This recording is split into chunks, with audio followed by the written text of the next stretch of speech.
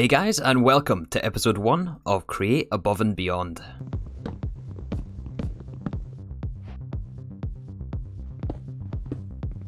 I am so excited to start this series. So this is a 1.16 Minecraft mod pack, very different from Divine Journey, which we just finished on the channel here. So we got some basic tools, let's do some exploring just to see what we can find around us. And I think for this series, we're going to do an underground base. Not something I normally do, so this will come with some extra challenges, I think.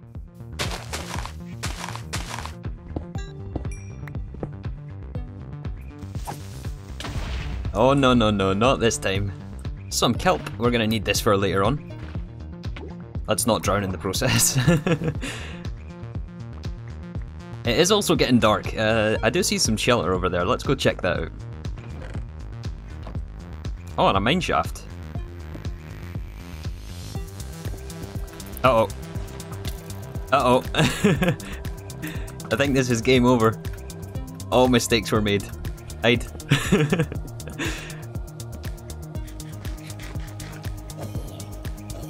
Maybe we got a little bit too ambitious going down there right now. Let's see if we can find somewhere to call our base. Alright, I found us a really cool spot for a base location. Let's see if we can upgrade some of our tools. So we do have Tinker's Construct in this pack. Is the pattern recipe default? It is, okay. So I believe Tinker's has changed since 1.12. I've never played with the new version of Tinker's Construct. But I know that we do need a crafting station, a Tinker station, the part builder, and we'll get the part chest here as well. Okay, this part builder seems to be a bit different from what I remember. But I guess we'll start out as always with a stone pickaxe. Alright, so there is a quest book in this mod pack. It's not quite so linear as Divine Journey was, so we have a bit more freedom in the ways we want to progress. So I think there's only 4 or maybe 5 chapters to this quest book, and about 50 inventions lie between us and the moon, which is our primary objective of this mod pack. But we're going to have a lot of fun before we get there.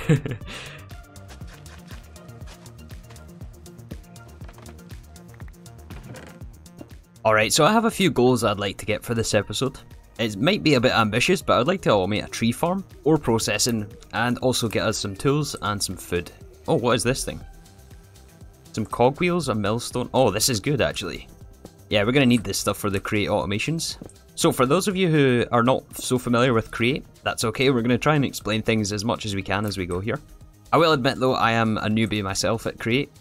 I've never played a pack with it before, but I am really looking forward to what we can do with this mod. There is also applied energistics in here, there's occultism, there is also some interesting building mods in this pack as well. I've got some ideas for our base, but it's going to take a while for us to build that. First though, we should focus on our first objective. And to do that we're going to need a lot of andesite, which is crucial in a lot of the Create recipes. Oh, what is this stuff? Zinc ore? I guess we can't mine that yet. There's copper here as well. I'm sure this will come in handy. Mainly though, right now we need some iron. Although as you can see, we're only getting crushed iron. Yeah, all these ores are giving us the crushed version, which we then have to process. And there's a few different ways we can process this, not all of which we have access to yet. There is also thermal expansion in this, but this is way later we get access to this stuff. So under the metallurgy tab of the quest book, this tells us how to process all of our ores. So first step is to mine, that gives us the crushed. Then from there we have 5 options, I guess. If we smelt this, we get 3 nuggets from the crushed. However, if we mill it, we can get 3 crushed dust. Then we can smelt that 1 to 1, or we can wash it 1 to 2.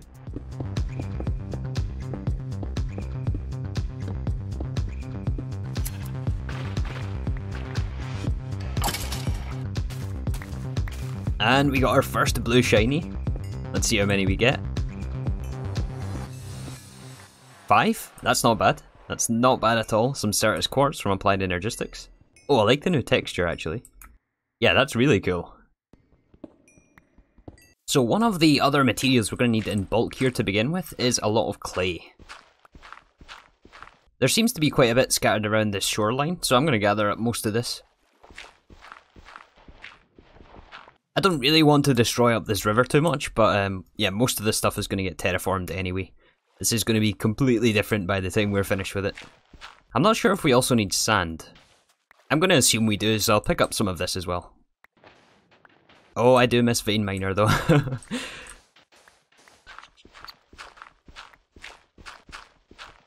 Alright, that should be a good enough amount of clay for us to get started. And this is also where all of our kelp comes into this, so I've been harvesting this every now and then. Eventually all this stuff we're going to have automated pretty soon, but to get us started we have to do this manually. So we're going to combine our kelp along with our clay to get algal blend, which we then I think have to smelt. Very good, this will give us our algal bricks. So with all of these bricks we have to combine this with the andesite. This gives us andesite alloy. So all of this andesite alloy is used in pretty much all of the create recipes, and is one of the first things we're going to want to automate here. So I have also been doing a bunch of mining. Most of the stuff is in this barrel, but yeah, we have some more resources in these chests. And luckily we did pick up some things that we can use here to set up our ore processing. We already have the millstone, which is one of the most important parts of this. Alright, there's almost 2 stacks of andesite alloy. The first thing we're going to want to make is the mechanical press though, which does require the smithing table. And then we'll need a block of iron and also andesite machines. So these machines take casings, which is the andesite alloy, and wood it looks like. And I think we'll start off with 24 of these andesite casings. Then to get our machines we have to combine that with kinetic mechanisms. And to make these we'll need an iron saw, some cogwheels, and I think we just combine this together with some wood and the alloy, and we have our kinetic mechanisms. We're just going to batch craft as many as we can here. Then combine these with the andesite casings and we get our machines. Oh man, the inventory is a mess here. Yeah, we have to sort this out. Soon though, soon. Alright, after smelting up some iron we can grab the mechanical press. So this mechanical press is going to require some power. And I think for the time being we'll just use the hand crank. So I've also made this depot which we have to put our ingots on. I don't know if we can do multiple at a time, but I think if we put some gold on there, crank the hand crank. Yeah, nice, we get gold sheets. Then with the golden sheets we can make our engineer's goggles. These are going to help us out tremendously when we start automating. Along with the create wrench. And I guess this means we sacrifice our helmet slot. Unless it maybe goes in one of the baubles. Doesn't look like it. Okay, I guess we're rocking no armor for now then. Alright, so some of these other tasks in this first quest we can skip for the time being. We want to get ore processing ASAP. Smelling all these ores to give us tiny, like 3 nuggets at a time is no good. But for now we're going to want an encased fan. And as you can see now, we do have a little tooltip when we look at these create machines. It tells us this has 0 SU, which I believe is stress units. Each machine can only take a certain amount of stress before it breaks. So I'm not super familiar with how that works, but I guess we'll figure it out soon enough. But yeah, to get our encased fan, we have to make a propeller. So for the ore processing setup, we obviously don't want to be using the hand cranks. Ideally, we want to be able to just put in any amount of ore that we have, and it will automatically give us the nuggets, or even better, the ingots. So to generate the rotational force that we're going to need, I think we're going to start with some water wheels. 3 seems like a good enough number. Maybe a little overkill, but we'll have some for later on. So I also made up some gearboxes, which we'll talk about in a second. And I also made up a stone cutter. We're going to grab some andesite funnels from another one of our andesite machines. Alright, so I think we've got everything to start setting this thing up. We will just place it outside for now, as again, this is going to be a super temporary setup just to get us going. So we're going to start with the water wheel, which obviously is going to generate our rotational force. And we want the water to be flowing against the fins here. So we want it flowing anti-clockwise, the way we have this placed. Let's just contain this water in with some trapdoors. So from here we're going to place a vertical gearbox. Oh, this water's going to spill everywhere. But what this will do is grab the energy from the middle of the water wheel and convert it so that it's spinning up. Then on top of this we're going to place a cogwheel. And I guess we can put a trapdoor on this to stop the water. Blank there as well. Yeah, that should do it. So the cogwheel converted it to horizontal power basically. And this is what we can use to power the millstone, which is what we throw our crushed ore into. Put a little hopper on top for the inputs. And so the outputs from this thing we can take from the bottom side, which is where this chute comes into it. So this chute basically acts as a dropper. It will automatically drop any items into the world. And this millstone, when we put crushed ore through, is going to give us the dust. So if we check the uses for the dust here, we want to bulk wash this with the encased fan. This also needs a water source in front of it. So we'll take the encased fan, put this on the side. And this has to receive rotational force from the back side here. So what we can do to grab this power here is to put another vertical gearbox. 2 shafts on top of this. Then we can put another vertical gearbox on top of this cogwheel. We ought to spin this round with the wrench. That way. There we go. Shaft in between this. Then we want another gearbox on the side and a vertical one on top of this. Sends the rotational force down and into the encased fan. Awesome. And it's blowing the way we want it. Basically this has two functions. I think it can also suck air in, but we want the dust to be flowing through the water source here and collected on this left hand side. So for the item collection, once it turns to nuggets, we're going to use a drawer for this and lock it. We don't have any access to create item filters, I believe, right now. And then on the drawer we can place a funnel, make sure the arrow is pointing into the drawer. And this basically just acts as a sideways hopper. There is no internal inventory in this, so if we lock this to, say, some iron nuggets, this will only allow iron nuggets through, as it only has space for those items. Last thing we need here is a water source, and I think we can call this good actually. Let's make it daytime and we'll grab some ores to try this out. Gonna have to go mining again here, we don't really have that much left. I guess we'll crush down some of this cinnabar, lead and nickel. So the cinnabar actually is our only source of redstone, I believe, at the moment. We don't find any redstone ore in the world. Instead we find this cinnabar ore, which gives us cinnabar from thermal series. And this thing we can crush in the same millstone. This was probably a bad first example since we don't actually need to wash this cinnabar afterwards. Yeah, this mills straight into the redstone dust that we want. Or at least it should, it's taken its time here. We might be able to speed up this water wheel actually if we put a water source here. I don't know if that done anything. It doesn't look like it. I think we're still at 64 SU here. Aha, there we go, there's some redstone dust. We can actually lock this in the drawer and it should get picked up by the funnel. And we can toss in the lead and the nickel. I'm not sure exactly what we need this for, but I'm assuming we're going to need this sooner or later.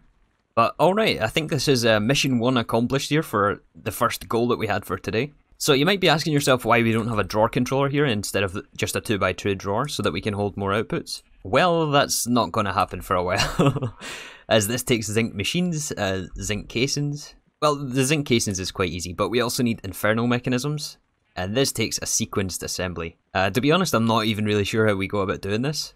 Liquid soul. I'm assuming this is some sort of nether resource, or the wither. Alright, this looks like fun, but not something we can get at the moment.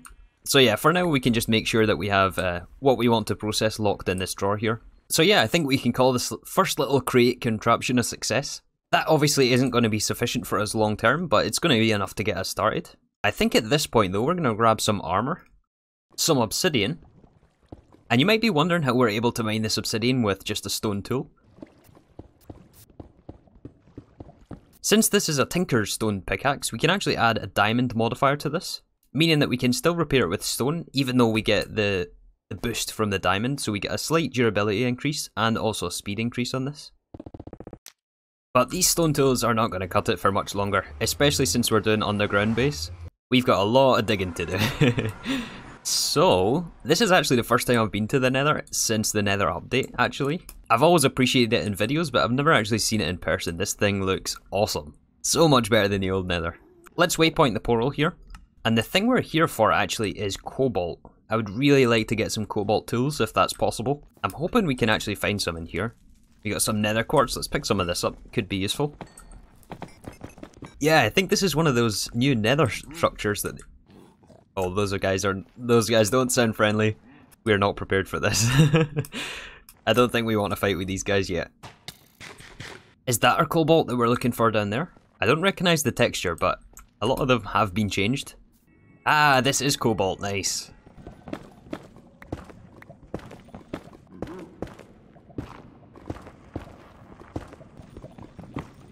Oh man, this nether isn't very traversable these days, is it? I mean, a lot easier than DJ2, I will say. So there is quite a lot less cobalt than I would have hoped for, actually. All seems to be in these very treacherous locations, but I'm up for the risk. Let's not leave empty-handed. I don't hear any ghasts, so I think we're going to be safe here. Hello there. Let's run. Let's run. There's far too many mobs in here now. Oh, they're after me. Bone blocks though, these could be nice.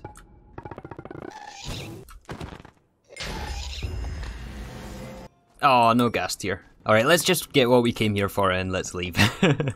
15, is that going to be enough? I don't think. Let's grab a little bit more. First death. The Enderman didn't like me looking at him too long. Alright, so for us to be able to make any tools with this cobalt, we are going to need some sort of melter. I don't think we have access to the smeltery controller yet. For this we need rubber. But to get either of those things, we do need a lot of sand and gravel. And all of the sand, gravel, clay we're going to make grout with. 2 stacks? Should we go for... Yeah, sure, let's go for 2 stacks. Alright, so to get this melter up and running, we need a seared tank for fuel. Melter on top. We're going to place a casting basin and... Oh, I guess that was the casting table and the casting basin. 2 faucets on the side of the melter.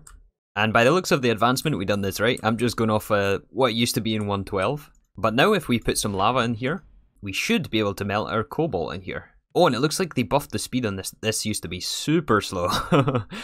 Yeah, we get 4 ingots of cobalt. And I was hoping to actually get a hammer here, but I think that is actually going to be locked behind the forge. Oh, no forge in this version. Anvil, maybe? Yeah, anvil. Although, there doesn't look like there is... No iron anvil here. Maybe we'll have to pass up on this forge right now. We'll have to just settle with the weapons and tools that we can craft in this tinker station. So I think first thing we're going to make is actually a new sword. We can make these blank sand casts now, which is very fancy. And we're going to make a stone blade for this. And this thing I think we can put into the cast. And that turns it into a sword cast. And for the sword, we're actually not going to do cobalt. If we do seared stone, it actually gives us, I think, 1 more extra attack damage. So seared stone gives us 7.04. And cobalt only gives us 6.25. Although now we don't have enough free space. Maybe we have to cast this out as nuggets first. You know what, let's use up the cobalt to make a pickaxe instead. We're going to go for a wooden tool binding though. And the reason we want that is for cultivated. This gives us extra durability whenever we repair this thing. Which will be nice, it means that we'll save on some cobalt. I'm going to also just put a diamond on here straight away, just to give it some more mining speed. And you know what, I think we'll actually just go for the full cobalt sword here. The seared stone doesn't for some reason give us any extra attack damage, so we'll settle for 6.25 and 900 durability on this thing. Alright, we got a bit more offense now, and this mining speed is a little bit more bearable to work with. It's unfortunate that we couldn't get access to the hammer at this point, but I guess we'll look into that next episode, I think. And we have some extra seared bricks for when we get the smeltery. Yeah, this old pickaxe that we had didn't live very long, but it served us well. But for now, I think we're going to automate a tree farm. So the tree farm I'd like to build for 2 reasons. The first one being that, well, we need it a lot in crafting materials. And for the base design I have in mind, we're going to be using a lot of dark oak wood. The trouble is we don't have any dark oak wood right now. So let's maybe do a little bit of exploring just to see if we can find any of these trees. I think all of this stuff down here is spruce. Maybe up to the north here is going to contain some, which is this way. Lots of these cherry trees about. These things look really, really nice. Not something that would fit in with the base design I have in mind though. So I guess we keep looking here. Oh cool, look at this little tent. Got some barrels, a sack, campfire, I guess we take this. Yeah, we are all the way over here to the north. Still no dark oak in sight though. Decided to risk another one of these railcart mine shafts. Hopefully no mishaps like the last time. 15 emeralds? Wow. Yeah, I'm not used to Minecraft being this generous to me. We take it all though.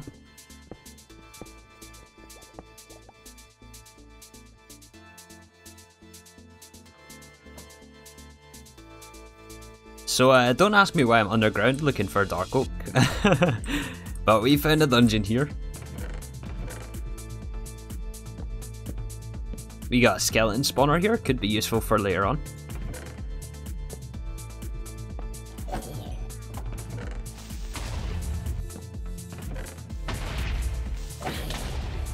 Jungle trees though, we'll make sure to grab a sapling from this. And also cocoa beans.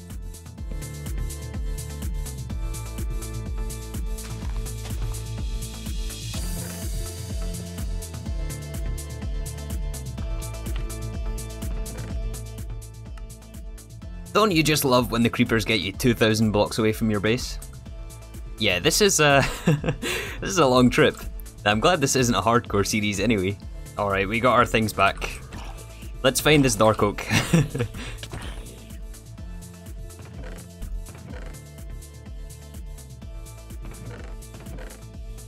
I should maybe also mention in this video here that a lot of you guys expected to see a different horizon here. Don't worry, just because we're playing 1.16 doesn't mean that we're never going to play the older packs again. Oh, what is that thing? Is that another one of those dungeons, maybe? I'm getting distracted a lot. We really have to find this dark oak to get this tree farm up. Ending book? Alright. I'll take this. Oh man, inventory is getting so full here though. Oh my goodness, look what it is. We got the dark oak. Alright, let's get some saplings and get this tree farm up and running. Alright, we made it back to our base here. We picked up some interesting items along the way actually. Our storage solution needs addressing, but let's get on to building this tree farm first. So there's a few things extra we have to craft for this. We did pick up some radial chassis, we're going to need a few more of these things. And I seem to have misplaced the extra machines that we had. Yeah, this is what happens when you don't organise. Oh, you know what? I bet I left them in that chest over there. Yep. Well, we're going to have to make up some more anyways. Guys, look at what I'm looking at right now. No way this is dark oak. Orange autumn? Oh, I feel so silly right now. Well, we got a lot of decent stuff from that exploration trip anyway. And we're still going to build the tree farm. Maybe we'll end up farming these orange autumns instead. Oh, that's hilarious. You know what? The trip wasn't totally a waste because we can knock out our second goal, or third goal for today, which is to get some food. And we can grab the apples actually from these trees. So that was a totally calculated move right there. So I've started crafting up some of the things we're going to need. I think in this chest, yeah, we have our radial chassis, the chutes, some more funnels. We're going to need some of these saws to cut the trees. I think we're going to start off with 5 of these. So I made up some more andesite machines. And to make these saws we need saw blades, which takes a hefty amount of iron at this stage. Plus some lead, which is I guess what the lead is going to be used for. We do also have to smash up some more iron into the plates. Oh yeah, this takes a decent amount of hunger off you as well. Look at that. We should really get this automated actually. Anyways, there's our 5 saw blades. Then combine these in the smithing table to give us our 5 mechanical saws. Which I think was also one of the quests, the first quest that we had to do. Also, you want to know another fail of this episode? We we have the nature's compass in this pack. Oops. Anyways, all this gold that we found at the bottom of the ocean is going to come in handy. We also need some deployers to plant the saplings, which takes 3 gold sheets per. And we turn these into the deployers. Last things we'll need is one more encased fan. I want to actually try to use this to generate our rotational force. I was originally going to use the windmills, but I saw this function on the ponder screen that we can actually use this to generate force if we provide a heat source below this. So I did actually loot some campfires somewhere from all those tents. I really don't like being this disorganized, but the start of next episode we're going to start on our base.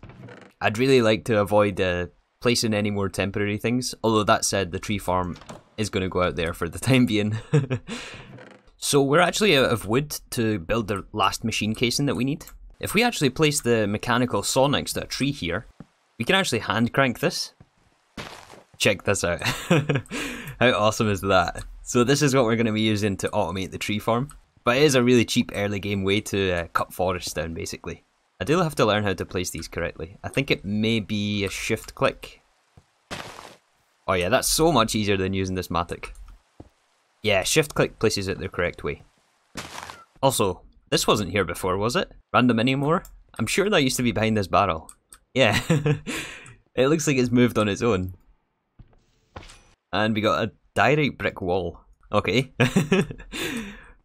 That's a fun ore. Alright, anyways, the last thing we're going to need is some linear chassis. I think one more craft. Alright, so I think we now have everything that we're going to need for this. First of all, I want to test out this encased fan. So this has to be lowered into the ground slightly. We want a mechanical bearing here.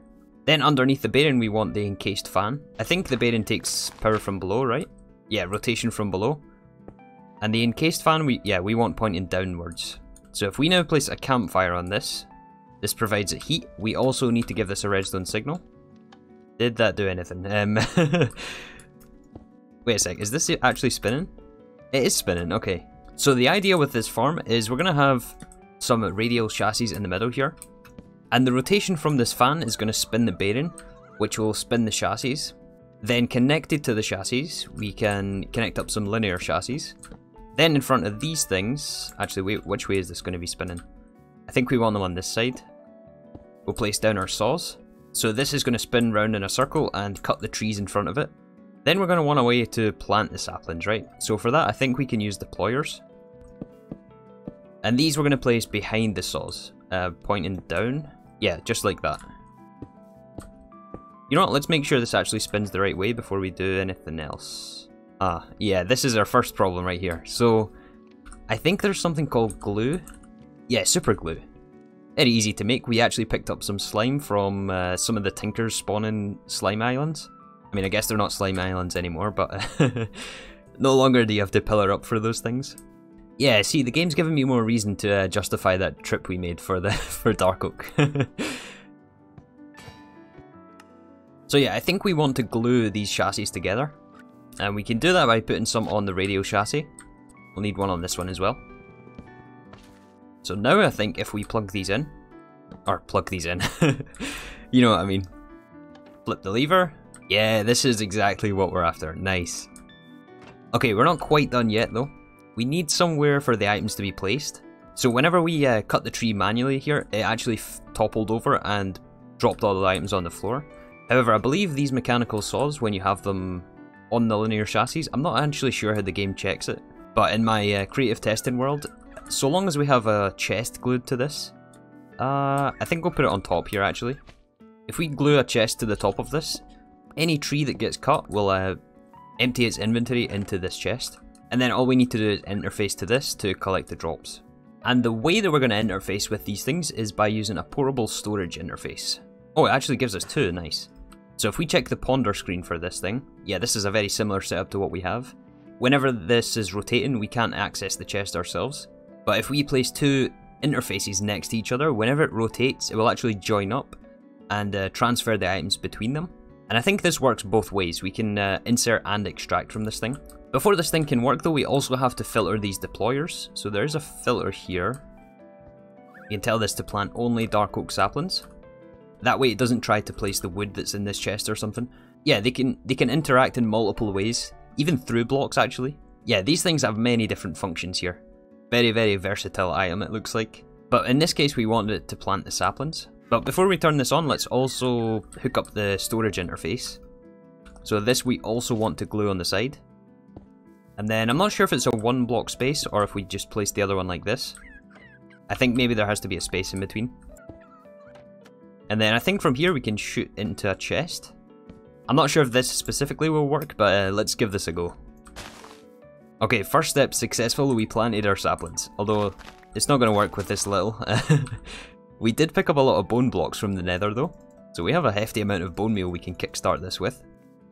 Let's just bone meal these trees just to test this out.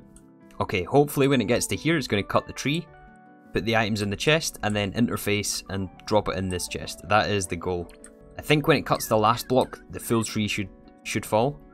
It's actually a lot faster than I thought it would be, even with this this encased fan to power it. Storage interfaces connect together. And we got the items in the chest. Awesome. Yeah, the deployers should use the items in the chest to refill this farm with saplings. I'm going to just bone meal a bunch of these trees just to get this going. And in theory, we could actually farm any sort of tree. We could probably even mix it up if we filter the deployers to plant different saplings. But yeah, this is so cool. I'm already addicted to this. Yeah, look at all this stuff. Easy, easy dark oak wood. And we're getting our apples from this. So we now have a food source. We have our tree farm. We have a basic ore processing system. And we also have some tools. So I think we've actually achieved all we set out to do today. Although things are still very messy in there. Which is something yeah, we're going to start next episode with. The plan for this base, by the way, is to have some grand entrance here.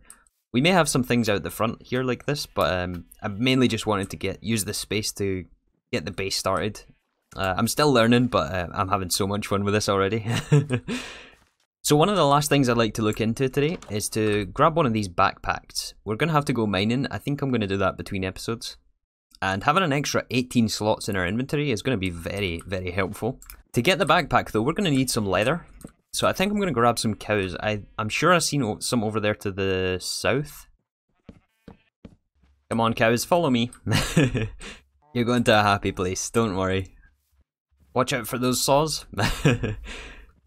Almost there. Nice. Looks like for this recipe for the bound leather, We also need some sewing spools, which are actually quite easy to make. Only that was the last 2 string we had. However, we can't actually mill this wool that we have. Yeah, this should mill into string for us. Unfortunately, it's only 1-to-1, I believe. But we have a sheep farm, so yeah. Yeah, nice, we're getting our string. Alright, we got enough leather to get the 5-bound leather we need for the backpack. Combine this in the sewing table with 3 white wool, and we have our backpack. Yeah, nice, we get a full 18 slots from this, and I noticed here there's also some upgrade kits we can make. Looks like there is also a bauble slot this fits into. And is there a keybind for this? Yes, there is. It's B. Nice. So this should make mining a lot more efficient. But yeah, I think with that, this is a good point to wrap up episode 1. Next episode, as I mentioned, we're going to start on the building, and hopefully we'll get around to some more create contraptions. If you guys have any pointers, I'm more than happy to hear about those in the comments, so leave them below. No doubt I failed on some other things today. But yeah, I'm having so much fun. Anyways, thank you for watching, and I'll see you all tomorrow for some more Create Above and Beyond.